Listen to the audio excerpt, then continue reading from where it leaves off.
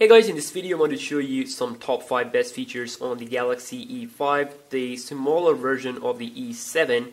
So let's just quickly start off from the number 1 feature, and the number 1 feature is the battery life. Hands down to this device, it is really great, and I've noticed that I've been using this device for quite some time. I've played some games and other stuff, and I've noticed that battery life is really great. And the best part is its standby time. You know, when you just lock this device and just place it and do some other stuff, the battery will remain stable. It is not going to drop, and I really enjoy its battery life so far. So yeah, battery life is probably the best feature here, top best here, number 1.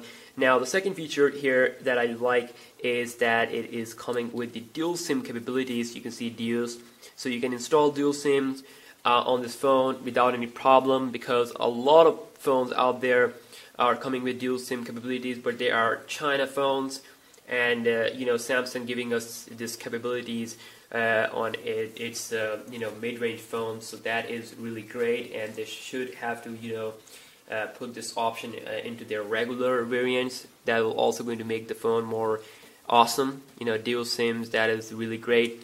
And moving down to the third feature is the palm selfie feature that I like with the front-facing camera. And now front-facing camera is really great, and I've talked that about a lot in my videos, but you can take palm selfies by using the palm of your hand to this phone, and it will take the selfie, and it has to, it's going to focus the screen. You can see that it takes a focus there, and you can just show the hand, and then it's going to take the photo. So that is really great.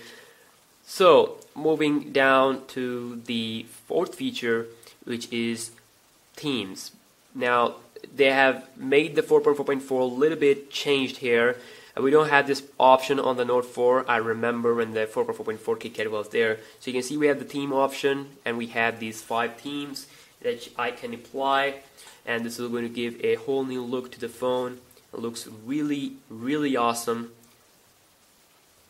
You know, you don't have to, root or do other stuff. You have this theme, and of course you can download more from the Galaxy App Store.